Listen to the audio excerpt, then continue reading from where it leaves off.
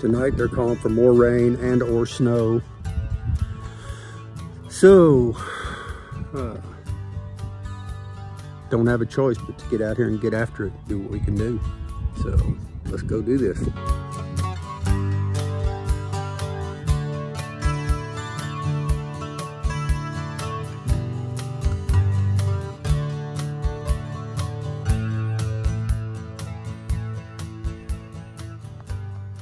Well, we got a busy day ahead of us. We came out here yesterday and kind of changed our mind on where we're going to put the high tunnel. It was originally going to be more to this side of the fence. Now it's going to be more that side of the fence. Down through here, we had tomatoes all along this row where you see the cattle panels and T-post.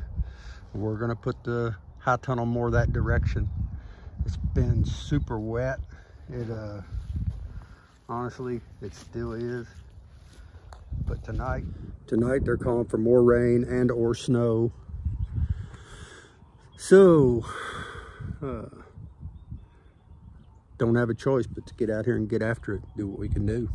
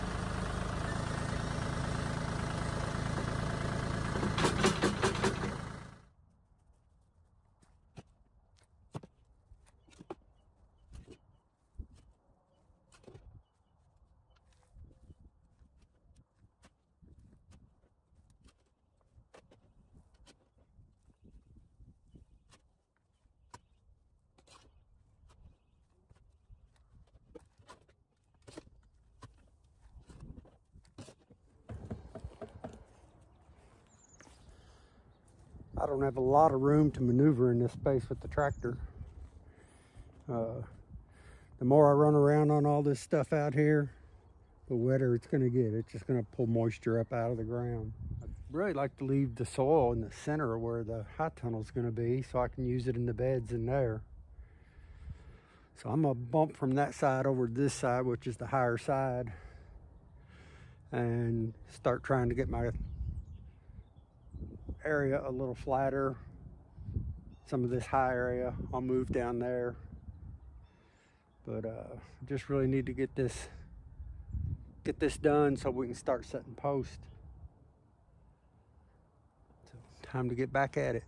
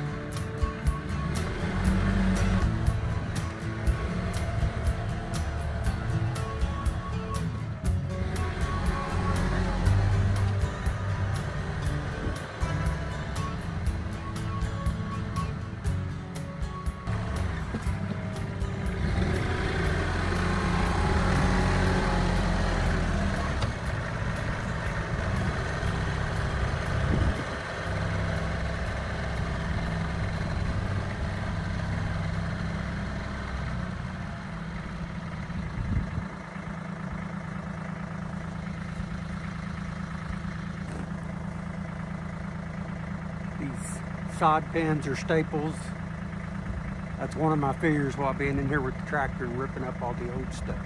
And if you can see what I'm doing out here, where I'm slicking that soil down, if you're fortunate enough to have a tractor that you can do this, but if you're dealing with a lot of wet weather and you can get that about where you want it, then flatten your bucket and get that soil slicked down, the rain will run off before it soaks in.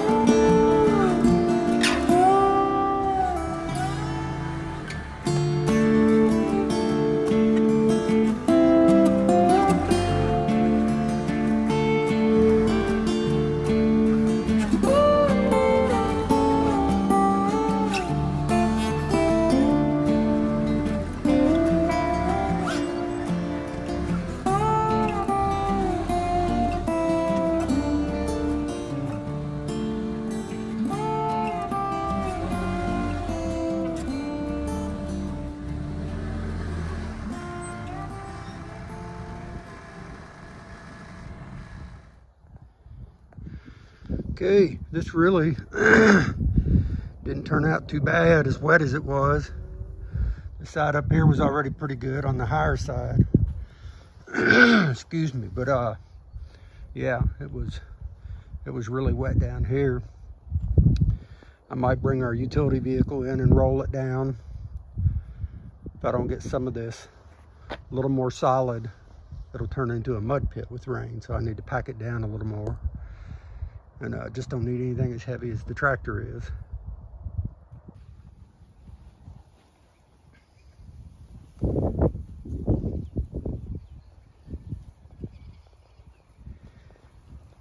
Okay, I got all this rolled down with our Kawasaki mule, and it's far enough along I could probably start determining the four corners of the high tunnel.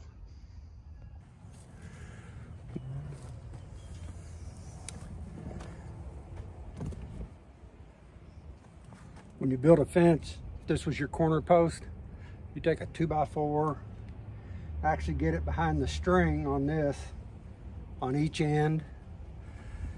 Then as you go down to set your post, you have a third 2x4 that you run between your string and the post you're setting. And once you get that post to where this block is touching your string, you're good. Reason for that, going down through there and trying to set post against the string itself, you'll push that string one way or the other. If you push it just a little bit with your first one, then, or if you're on that side pulling this way, if you move it too much, then your next one's going to be further out, and it's going to keep doing that. So this is just a way to keep that down through there straight. I just can't do it on this pipe. So that's the reason I ran the lower line as well, just to help keep me true down through there. What y'all doing?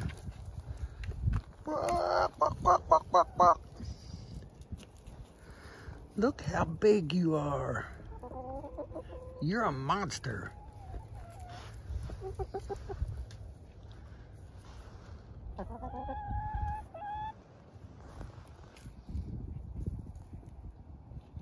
Look at you guys.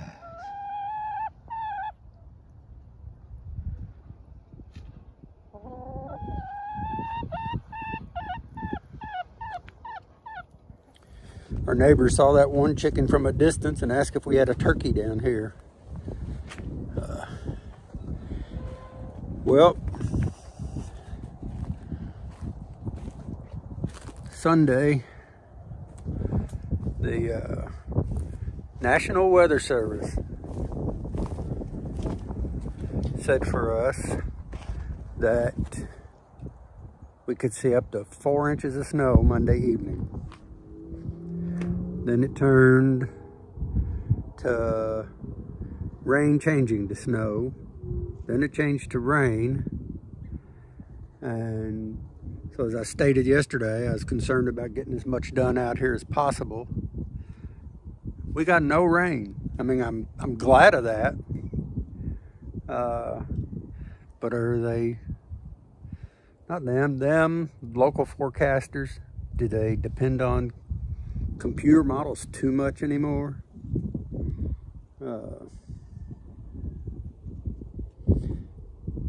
It's really hard sometimes to get accurate forecast. You just have to watch and almost decide for yourself. Anyhow, got a bunch of posts in. I've hit rock with a lot of those. Those are the sidewall posts for the greenhouse. You hear my fan blade over there. I'll show you that in just a minute. But anyhow, yeah, I'm gonna have to come back.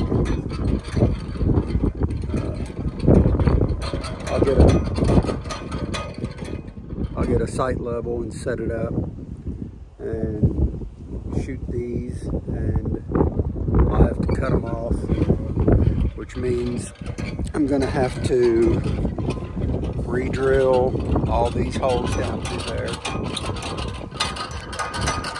There's my fan blade.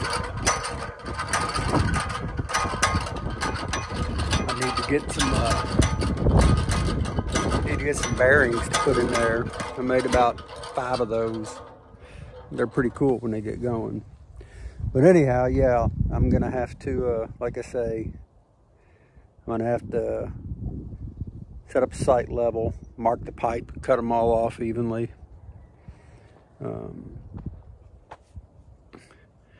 And it's just gonna slow down a little bit. It would have been nice if they could have all gone right in where I needed them to and been able to just bolt this thing back together, but it's just not gonna be that simple. So that's it for today. Been pretty breezy, but at least we didn't get that rain or snow. I guess that's part of artificial intelligence. Yeah, where are they gonna be with AI when it comes to growing food, being self-sufficient? I think we need to teach the world, or teach as many as we can, what we're doing, share what we know. I'd love to see more and more, even as much as the homesteading is exploding, or as popular as it's getting. I think that's a great thing.